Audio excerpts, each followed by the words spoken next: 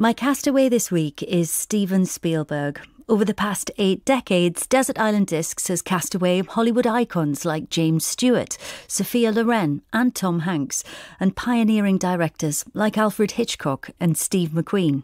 Today's castaway has reached more people than any of them. His releases don't just spark trends, they spawn phenomena. Jaws, E.T., Jurassic Park, Schindler's List, Saving Private Ryan, Lincoln, West Side Story. It's impossible to pin him down to one style. Wherever his creative travels take him, he brings along the questions which have illuminated his work since the beginning, about families, particularly fathers and sons, innocence, separation, the David and Goliath struggles we face every day, and most importantly of all, the impulse to, as a certain extraterrestrial put it, be good. They are present too in his own story, which after 50 years of filmmaking, he finally told this year. The Fabelmans is a deeply personal tribute to the family and the family fractures that shaped him. He says, "I'm the fraidy cat who makes a picture and immediately assumes that nobody is going to show up the first day and it will be reviled around the world. When it doesn't turn out that way, I'm relieved. I don't celebrate. I don't have victory parties. I simply feel relief." Steven Spielberg, welcome to Desert Island Discs. Thank you. I love being here. I'm relieved being here. We'll see how long the relief lasts, but right now I'm relieved to be on your show. Well, me too. Relieved to have you, loud and clear. So, Steven, The Fabelmans is based on your own coming of age, both personally and cinematically. You are perhaps more invested in this film than any other that you've made throughout your long career. What does that do to your fear levels? It shoots them through the roof, of course, because I'm a private person that's going public and I can't hide behind somebody else's authorship or a book or a genre or American history. I can't get into any of those really convenient bomb shelters anymore. I'm just stuck with myself right here talking to you. And what was it like for you recreating those experiences that you had as a young boy? I mean, watching Paul Dano and Michelle Williams bringing your parents back to life in a painstakingly reconstructed replica of the family home. It must have been extraordinary. When I first saw my house being rebuilt, my childhood home being rebuilt on a soundstage, my first thought was, is this going to be the most self-indulgent thing I've ever asked people to accompany me through? Is this $40 million of therapy? I didn't know really what I was doing, except I was answering a need I had, being an orphan or recently orphaned by the loss of both parents, to recapture some of those memories in some way that wouldn't seem too indulgent to actors I really respected, like Michelle Williams and like Paul Dano and Judd Hirsch. So it was a tightrope for a while. Did you get emotional? Yes, I did. Oh my God, I did. Probably the biggest struggle I had making the film was not to get emotional, but there were times where it was out of my control.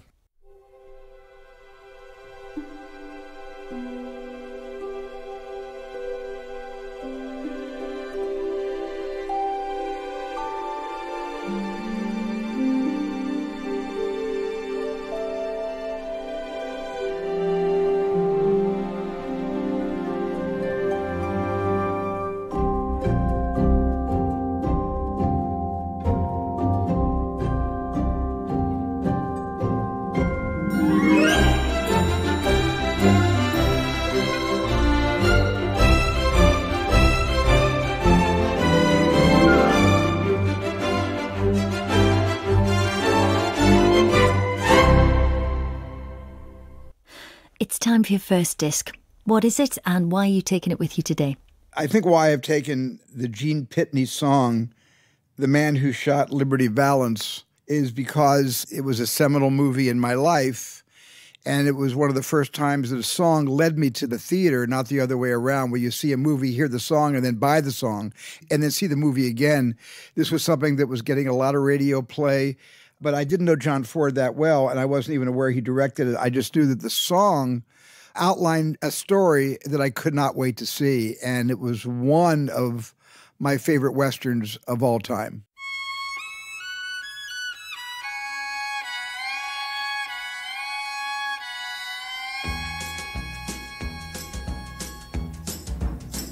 When Liberty Valance rode to town, the women folk would hide. They'd hide. When Liberty Valance walked around, the men would step aside.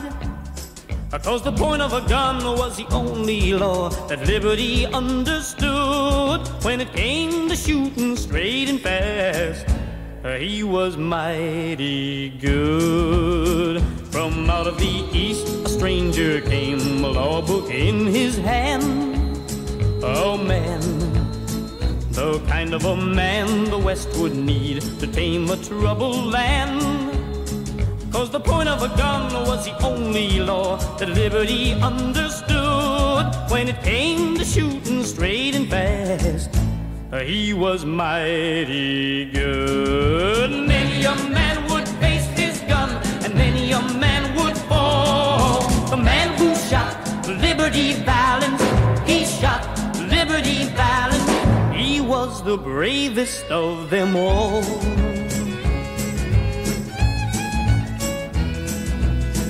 The love of a girl can make a man stay on when he should go. Stay on, just trying to build a peaceful life where love is free to grow.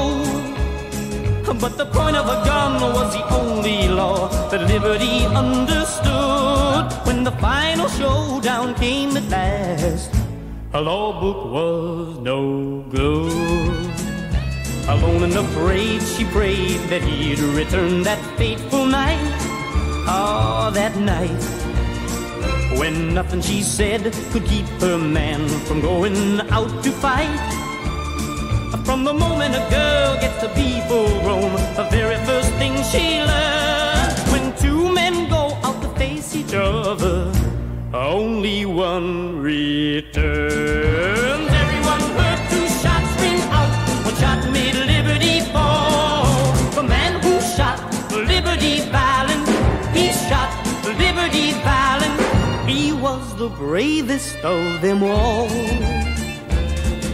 The man who shot Liberty Valance, he shot Liberty Valance. He was the bravest of them all.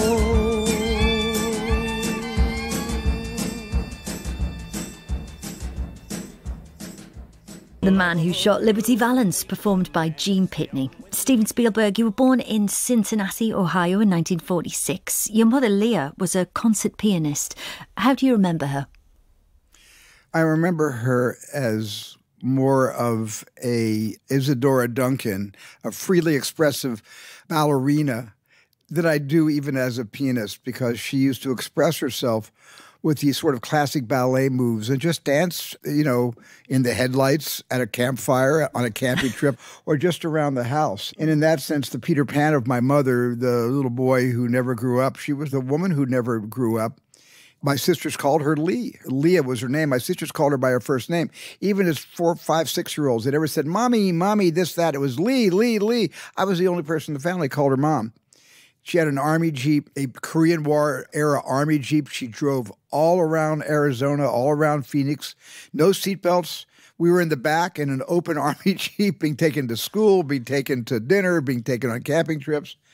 And she just was literally someone who loved to live life. She celebrated life. She lusted after life. And I know that sounds kind of general or generic, but if you knew her, you would know that she would throw her head back and just start singing for no reason because she was just so happy. And when she wasn't happy, she'd get into a fetal position and lie on the kitchen floor when we came home from school. There was such a range, a spread of feelings from my mom.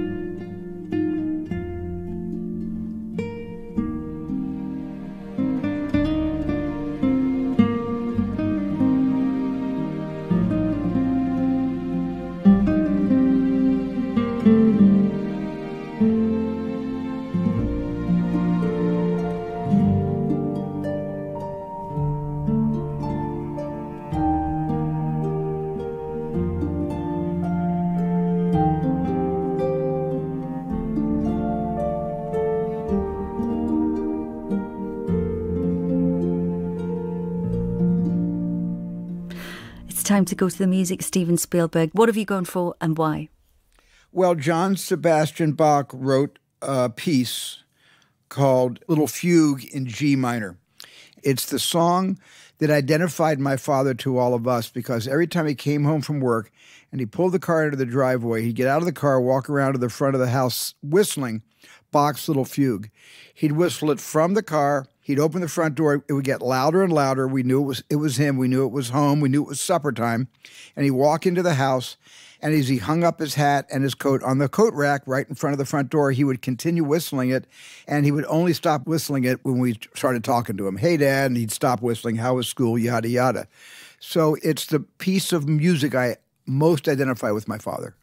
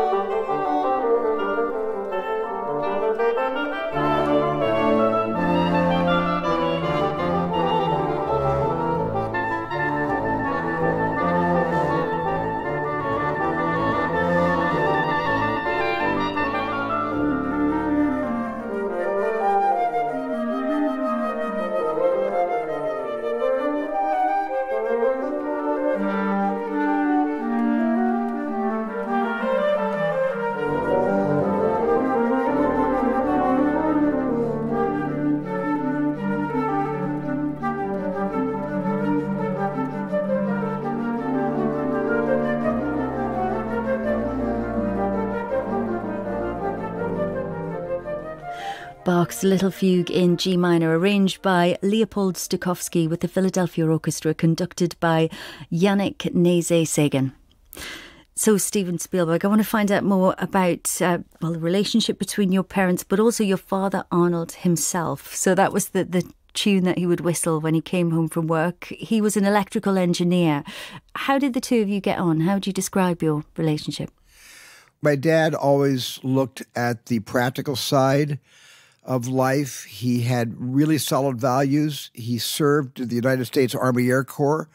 And then he was such a genius with radios. They grounded him, and he was in charge of all ground-to-air communication with the entire wing of the 490th Bomb Squadron in the China-Burma-India campaign. And all the veterans that my dad used to have reunions with every year would often come to our house.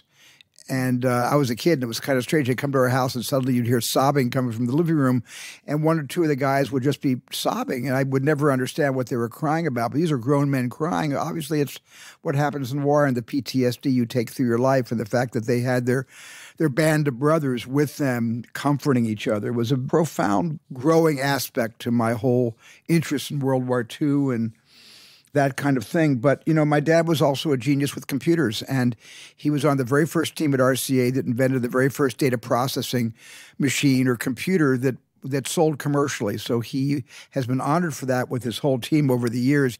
And he went on to invent a computer. I think it was the 235 at General Electric. And I got a call one day, my office did, from Bill Gates inviting me and my dad up for lunch with Bill. And we're talking, and Bill's only talking to my dad. I'm just listening. And then he said, "You invented the 235 at GE. That was your machine?" He said, "Yeah, that was my machine. That was my program." And he said, "Well, I just want you to know the reason you're up here is I want to thank you, because that computer, which was a multi-user machine, and Paul Allen and I started getting the idea for developing Windows based on this machine you invented at GE, and I just wanted to thank you for that." And I sat there with my mouth hanging open, and I looked at my dad, who could be very stoic, and his eyes are filling with tears, and he's struggling to reach for a handkerchief in his pocket. And that was a day that my dad and I shared that I shall never forget. Thank you.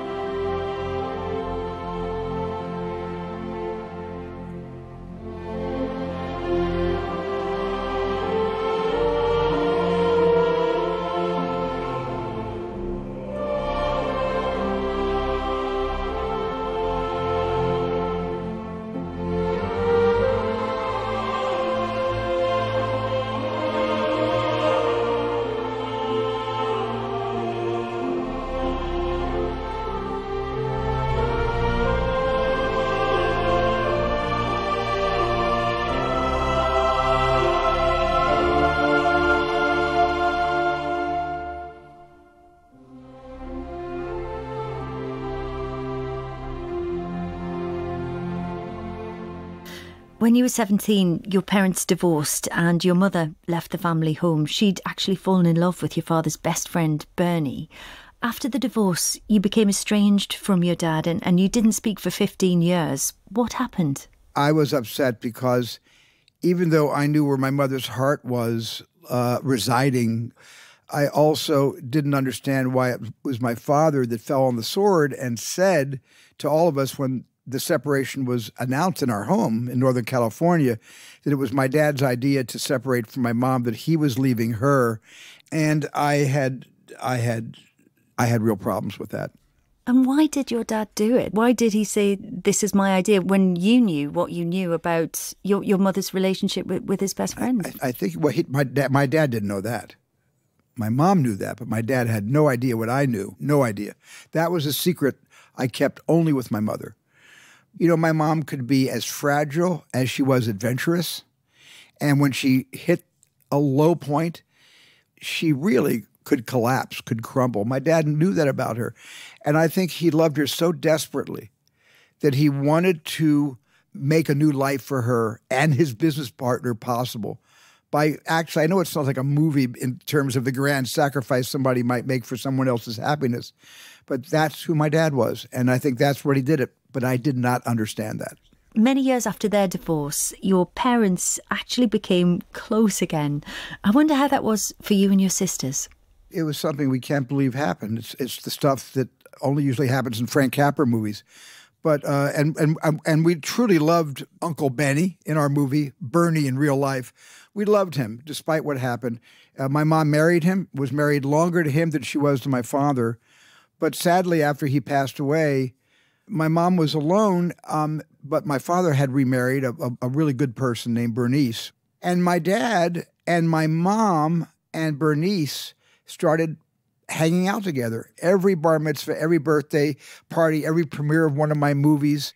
And in a way, my sisters and I, not in a way, we used to look at each other and say, how often do kids get their parents back after a divorce? And we really felt spiritually and in the flesh, we got mom and dad back for the remaining years of their lives.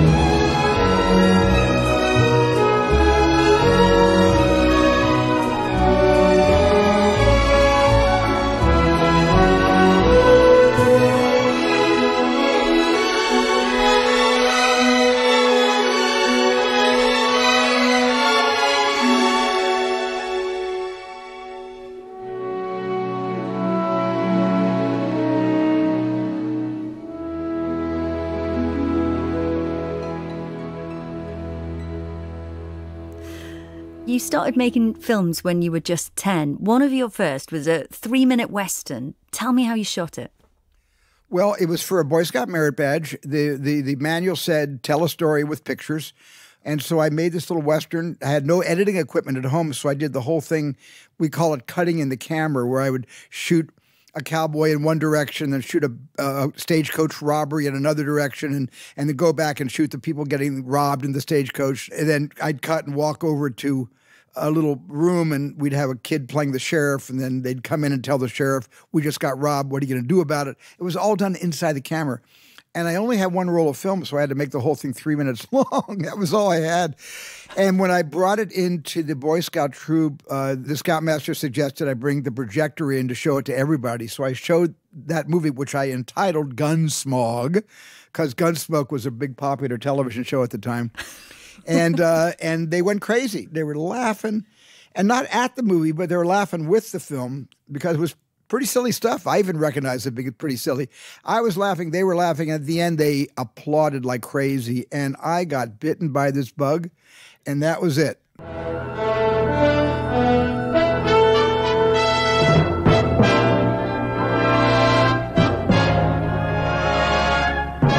Stay tuned for scenes from next week's Gunsmoke.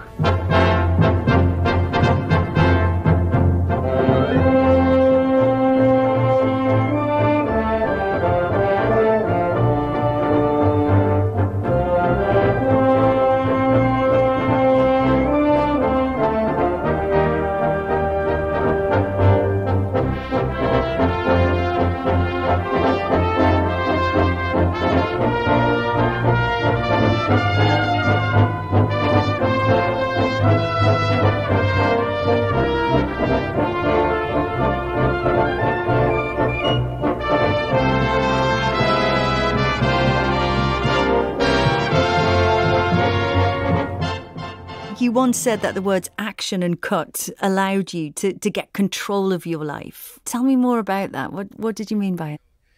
I wasn't popular, and I couldn't throw a football.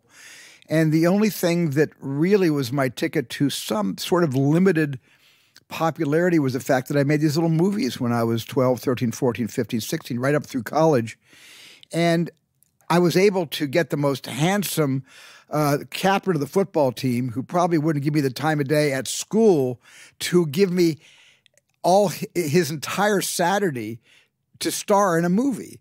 And in a way, it was being able to say action to somebody that wouldn't talk to me at school but would obey the word action was kind of empowering. It's time for some more music, Steven Spielberg. Disc number 4. What have you got for us? Jackie DeShannon and What the World Needs Now is Love.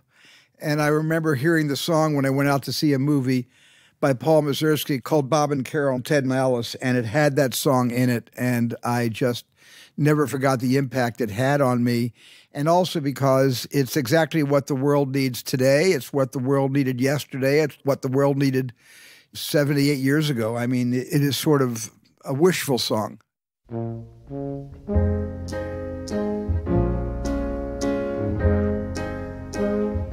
What the world needs now is love, sweet love.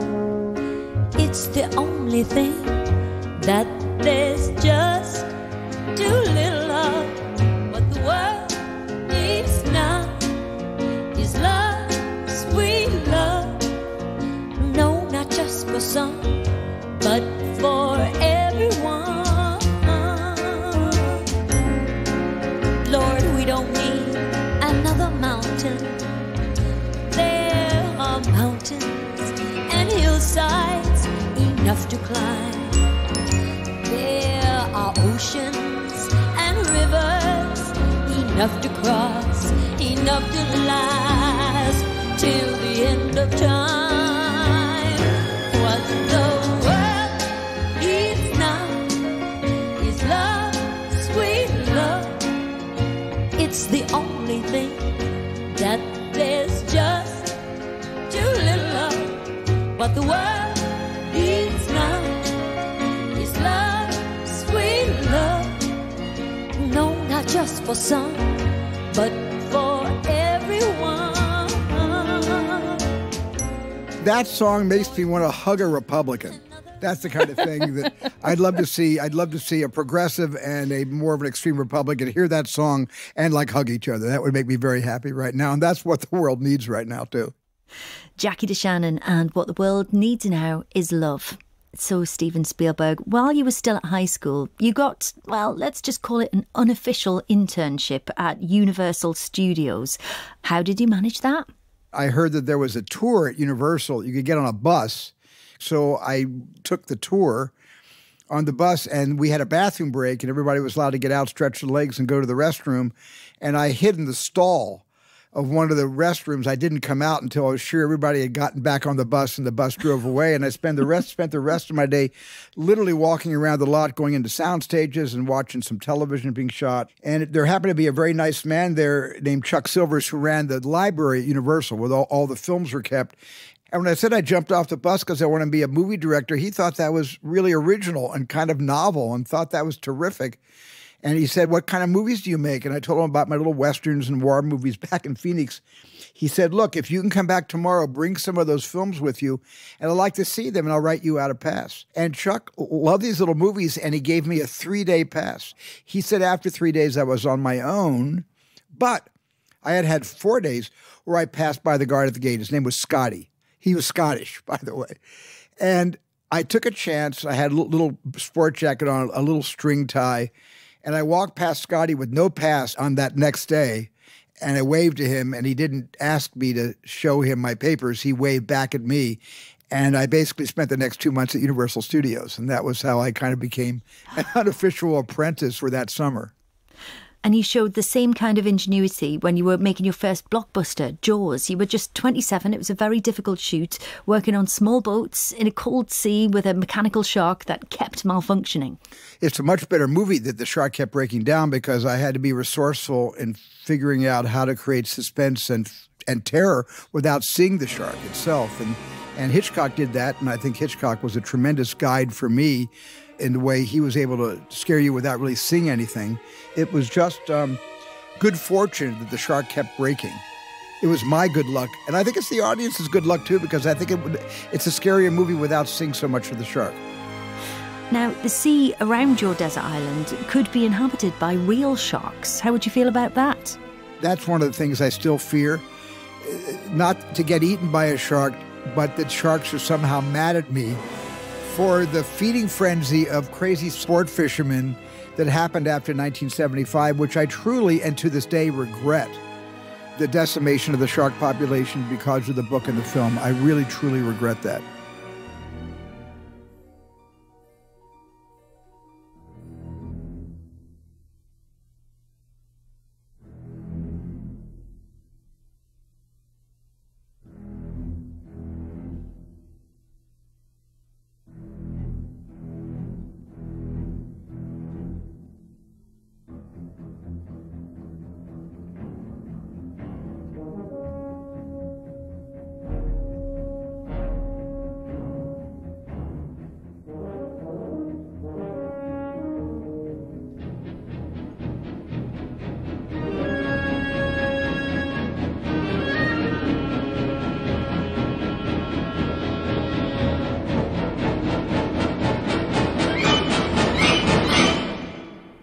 It's time for your 5th disc today, Steven Spielberg. What are we going to hear and why have you chosen it? I'm a big Frank Sinatra fan, and one of my favorite signature Frank Sinatra songs has always been Come Fly With Me. And I love the song so much that I was able to acquire the rights from Tina Sinatra, who I know, and she licensed that song for me to use in the movie with Leonardo DiCaprio called Catch Me If You Can. Come fly with me, let's fly away. If you can use some exotic booze, there's a bar in far Bombay. Come fly with me, let's fly away. Come fly with me, let's float down to Peru. In Llama Land, there's a one-man band and he'll toot his flute for you. Come fly with me, let's take off in the blue. Once I get you up there where the air is rarefied, we'll just slide starry-eyed. Once I get you up there, I'll be holding you so near.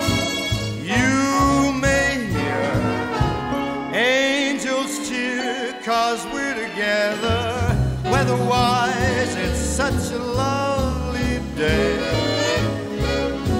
Just say the words and we'll beat the birds down to Acapulco Bay. It's perfect for a flying honeymoon, they say. Come fly with me, let's fly away. Frank Sinatra and Come Fly With Me, as featured in your film, Steven Spielberg, Catch Me If You Can. I mean, you've made so many. We can't touch on them all today. But I do want to touch on one of the recurring themes, which it comes up in many of your films, the way that a child's perspective so often steers the story. I mean, Close Encounters, E.T., Jurassic Park, the BFG, the Fabelmans. How does their take on the world influence you as a director? Well, I think when you see things through a child's eyes, there's no room for cynicism. E.T. would not be the same movie if a bunch of adults caught E.T. and brought him into a laboratory, and maybe one adult scientist formed a rapport with the little squashy alien. It only worked through the innocence of young kids who are starting to assume responsibility for another living creature. Now, you are sometimes accused of being sentimental. I wonder whether that's a criticism that bothers you or whether it's a badge of pride. I think everybody who says I can tend toward the sentimental is absolutely right. I'm very nostalgic. I think nostalgic even more than sentimental, but I never bristle when I hear that at all, unless somebody says it ruined the movie for them, and then that's sad. I don't like that. Is the role of a filmmaker to manipulate the audience, do you think, to make them feel? A filmmaker must never manipulate the audience unless every single scene has a jack-in-the-box kind of scare. That's manipulation. I did that a couple times in Poltergeist, and I certainly did it once in Jaws when the head comes out of the hole in the bottom of the boat. That's manipulation. Okay, I confess that.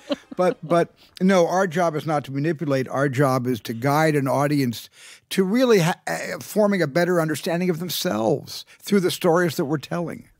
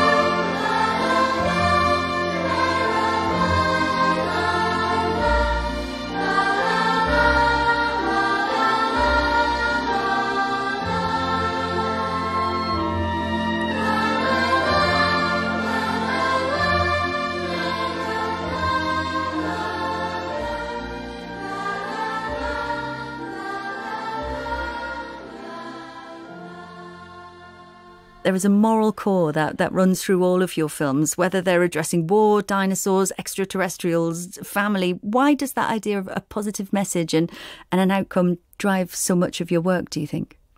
I think that hope is better than despair. And there could be despair in the body of the story, but if there is a solution or a promise of a choice we could all make collectively to lead better lives and live in a happier world, then as a filmmaker, I'm going to make that choice. It's time to go to the music. Steven Spielberg, disc number 6. What is it and why are you taking it with you to the desert island today? If I could take anybody to the desert island with me, of course, I'd take my wife, and then I'd take Bruce Springsteen and Patti Scialfa. I would take them to the island with me. Bruce's music has been a tremendous influence on my career, my life, my relationships. And The Ghost of Tom Joad is one of my favorite songs that Springsteen has ever written. We share a love of Steinbeck, and he certainly was able to encapsulate and translate Steinbeck so well in this single song. Shelter line stretching round the corner. Welcome to the new world order. Families sleeping in their cars in the southwest. No home, no job, no peace, no rest.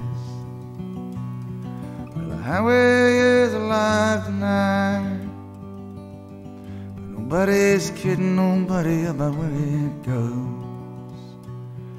I'm sitting down here in the campfire light,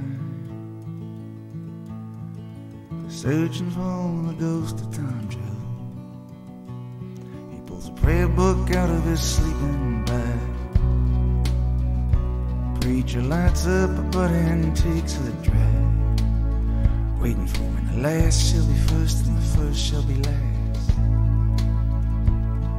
In a cardboard box neath the underpass, got a one-way ticket to the promised land. You got a hole in your belly and a gun in your hand, sleeping on a pillow of solid rock, breathing in the city aqueduct. The highway is alive tonight. The way it's headed, everybody knows. I'm sitting down here in the campfire light, waiting on the ghost of Tom Joad.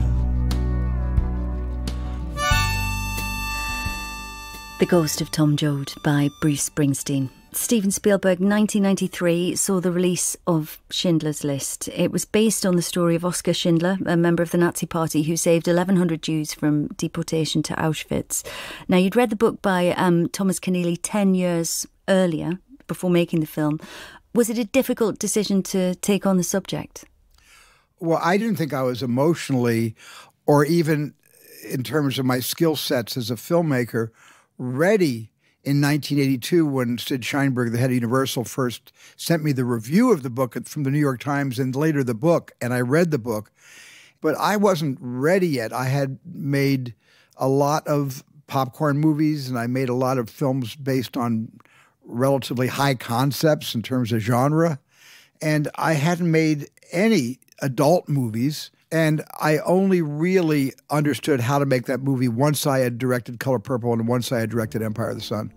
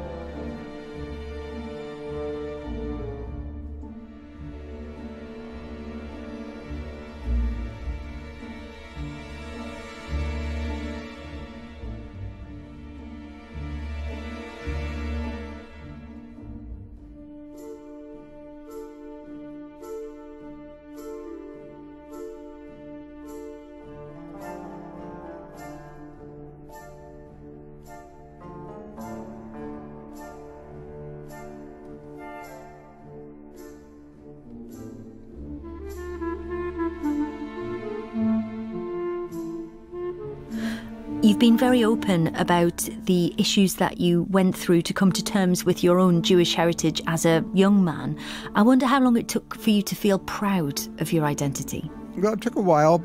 I wasn't raised Orthodox. We were kind of Reformed conservative Jews. We were only Orthodox when my grandparents moved in or came to visit us for a week, and then suddenly out went the lobsters and clams, and in came we never mixed the milk and the meat, and everything became kosher. And the second they left, the lobsters came back. So, so that was just the official story. Yeah, exactly. But, there were not many Jewish people growing up alongside me in Phoenix, Arizona. So I was always felt a bit on the outside, and a lot on the outside, actually. And it wasn't that I was so much in denial that I was Jewish. It was just I didn't make an issue of it. I didn't bring it up in conversation. I didn't talk about the fact I'll be out of school next week and the week after because of Rosh Hashanah and Yom Kippur. I never announced that ahead of time. Making that film, did it change you and your attitude to your Jewish heritage? It was a phenomenon. What came out of Schindler's List, which is more important than the film itself, was the formation of the Shoah Foundation, where I was able to empower interviewers and videographers to go all around the world to gather personal first-person testimonies from Holocaust survivors who voluntarily would come and talk to our cameras, to create an archive of remembrance. That's what I'm proudest of, is now it's the USC Visual History Shoah Foundation. It's time for your seventh choice today, Stephen, if you wouldn't mind. When I was 10 years old, we had only classical music in our house. There was nothing popular in our house. My parents went to record stores to buy. And then one day they came home with a record. It was an original Broadway cast album in 1957 or 58 of West Side Story. And I started playing it, and I'd never heard of West Side Story before, but I wore out the record. I mean, my parents actually physically had to buy a new record a month later because I had just scratched the hell about listening to it over and over again. And it's the reason, years and years later, I wanted to reimagine West Side Story for a whole new generation. And I just remember this one song that made me cry as a kid whenever I listened to it, and that was Somewhere.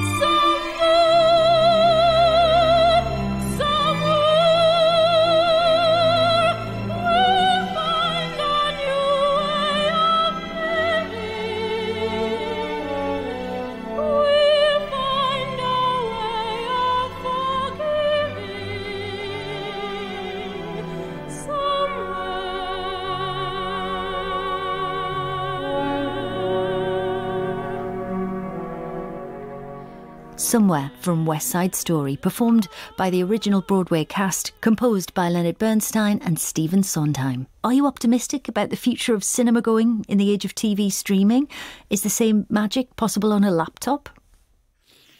Yes, a great story can get you on your iPhone, but please don't watch your films on iPhones, folks. Don't do that. But a great story can still get you on a small screen and on a supersized screen. But I prefer a supersized screen because what you get with that experience leaving home to go out to the movies is you get basically to be with civilization, to sit with strangers who probably in real life don't agree with anything that you agree with, but it doesn't matter because you may agree on one thing, and that's what's coming off the screen, what's coming out of that soundtrack, the themes. There may be common ground found in movie theaters between people and ideologies that are so far apart in everyday life, but all come together to share one single experience.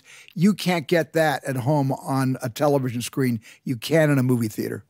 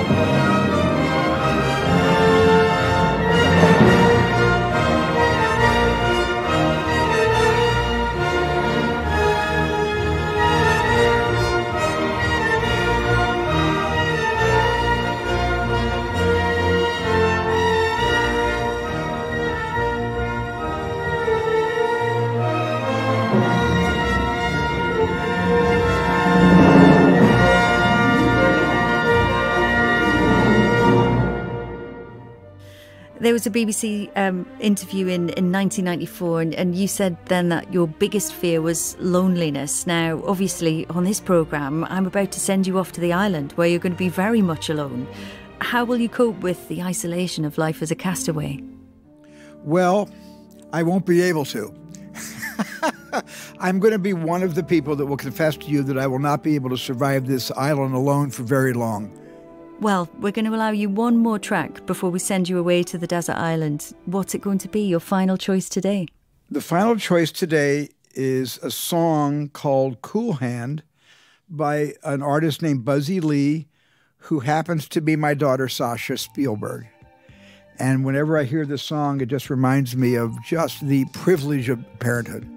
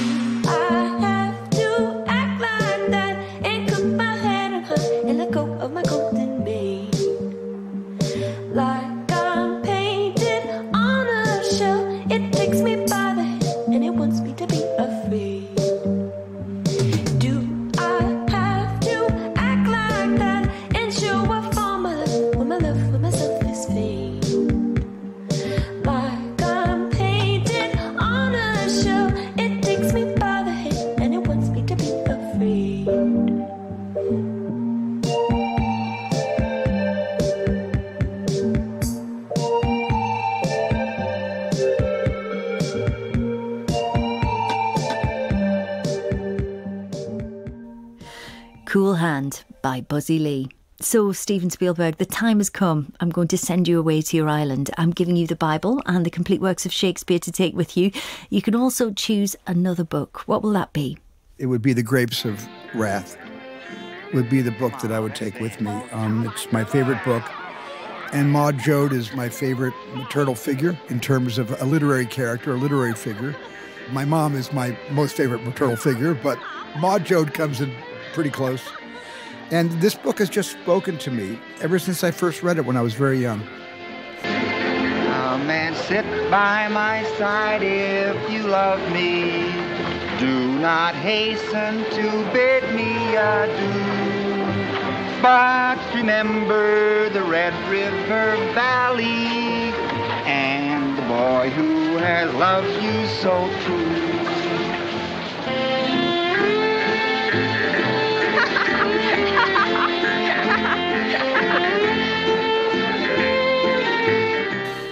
You can also, on your desert island, Steven Spielberg, have a luxury item. What will that be? What are you going to take with you? Oh, my goodness. I was going to say I was going to bring my H8 Bolex camera I made my... Oh, that counts. That counts. Does it? Because I would bring the camera made by Bolex, and if I had to stay on the island for a long time, I would wind the camera and put it up to my ear just to listen to the gears turning. Oh, that would be magic. Enough for me. That and the waves flopping in. And finally, which one track of that you've shared with us today would you rush to save from the waves if you had to choose just one? Cool Hand by Buzzy Lee, because it's of our DNA. A man will search his heart and soul, go searching way out there.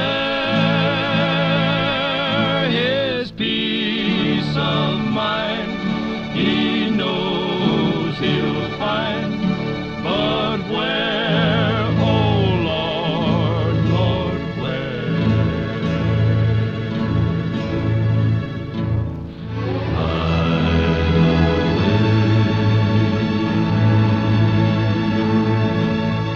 Right away,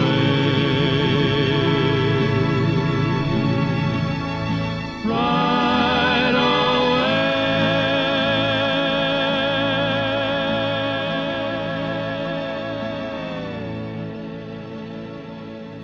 Steven Spielberg, thank you very much for letting us hear your Desert Island Discs.